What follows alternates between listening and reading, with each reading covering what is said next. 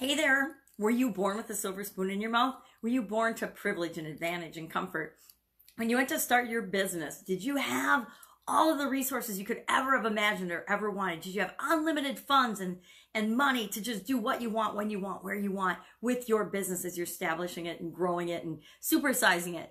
Well, I know I sure haven't. In any of the 27 businesses I've been involved in, I didn't have that money, all those unlimited resources up front. I didn't have the advantage of a wealthy birth. And you know what? I don't know hardly anybody that has. That's the vast minor percentage of any of us that want to accomplish anything in our life come from true wealth, where we don't have to consider how to get resources or how to be resourceful. And I think that's part of why we see the stories all the time of the rich child that gets into trouble and mischief because they don't know what to do with themselves, because they've never had to really work for or strive for anything. They've never had to be resourceful and creative.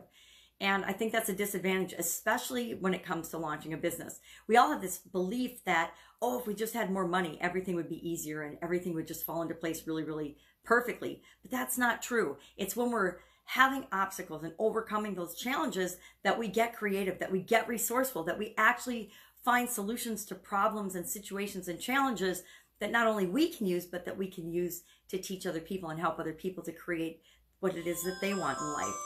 So, sorry about the alarm. I'm definitely running late today. So what is it that you think, and do you believe this? Do you believe that only if you had only had something else going on, if only something else were working in your favor, if you'd been born rich, if you'd been born talented? I used to believe, geez, if I'd just been born talented, I would know what my purpose is and I would know what to do with my life. Part of why I've been involved in 27 different industries and businesses, right? Because I couldn't decide. I wasn't born with any one overriding passion or desire or talent or skill. I've had to dabble and play in a lot of different arenas until I found out what I love doing.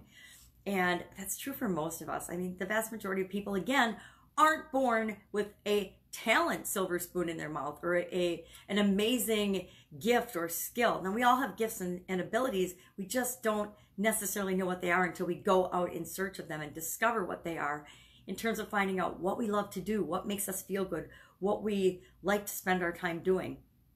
You know, it's very rare to be born with, being a musical or mathematical or artistic prodigy. It's just not very common, right? So the rest of us, we just figure it out as we go, knowing that we will 100% figure it out as we go. We will, if we're being resourceful, get what we want.